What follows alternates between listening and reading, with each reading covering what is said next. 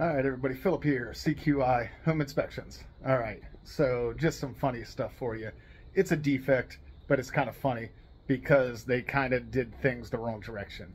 So, as a home inspector, if you are using an extension cord to run over to a ceiling fan, we are going to call that out. A ceiling fan does require a hard wire.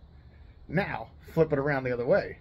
If you use a hard wire and then put a plug on the end of it, that is also not correct because you can't use hard wire as an extension cord. So with all that said, this homeowner definitely wins an award today.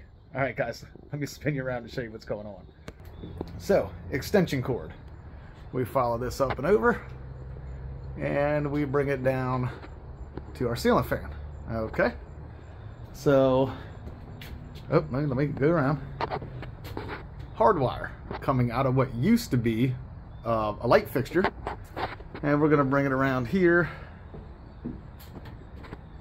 all the way over to here.